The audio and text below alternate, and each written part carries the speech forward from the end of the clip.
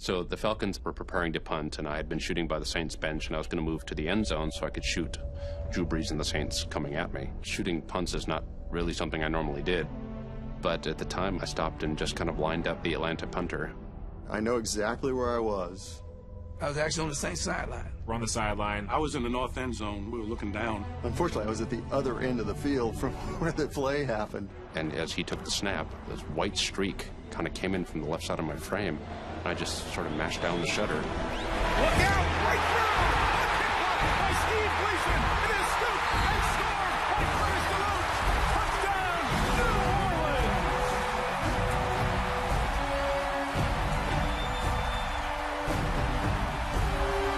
Orleans! The world was again watching the Superdome and hearing it too. For nearly a minute after Gleason's punt block, the television broadcasters remained silent as 75,000 Saints fans gave their city back its voice. This is a shared experience in the body politic of the entire country. And you don't want to trump it by trying to believe that you can say something more important than what you are watching. You are hearing this noise, you are watching these people. You're watching what so many in that place thought was an absolute rebirth.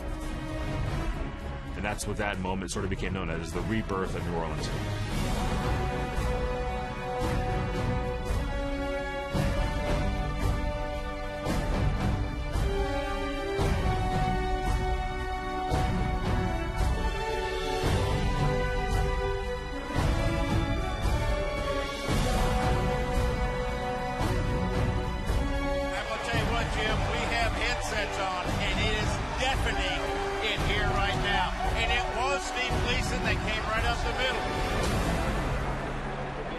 His reaction, at least to the rest of us, I think for him it was just business as usual. This is the fourth year in a row Steve Gleason's blocked a punt.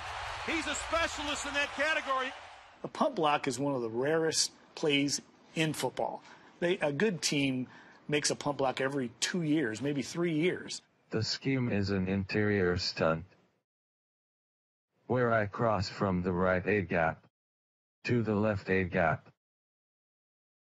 But in order to block a punt that way, the person who's in charge of getting clean, Steve Gleason, his timing has to be clean. He can't get tripped up or he can't get caught off balance and maybe hit one of his own rushers. It sets up perfectly, and Steve comes underneath and gets a free run at the punt, and then it was like a shotgun blast.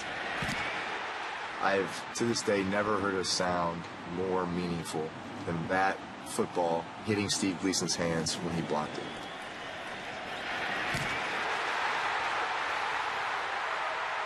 Everybody was jumping up, screaming, hollering, high-fiving, and crying.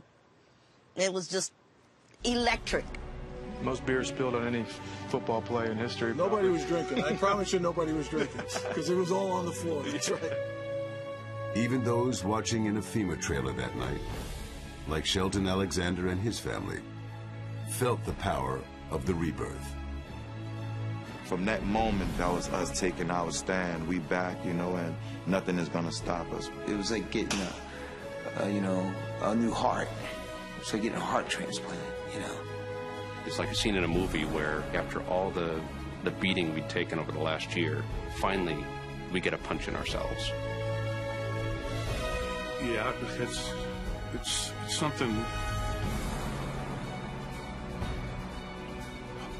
It's hard to put into words. Give me a minute. It was like everything that ever happened good in your life, all at one time. It was your first communion, it was your birthday, it was your graduation, it was your first date, getting married. And then in the back of your mind, it was people you lost, the trials and tribulations that the city went through. To have that type of emotion on a high, you gotta have a great loss. So I'll be very happy if I don't have that high again. Once things had calmed down a little bit, which was about 10 minutes, I looked down and I rolled through my photos and I couldn't believe what was there. And I knew I had something special. I put it in a bag to send back to the editors, and you know, I put stars all over it, and it was like a little girl drawing in the margins of her notebook. You know, all I needed was a little unicorn in there, and Michael loved Steve.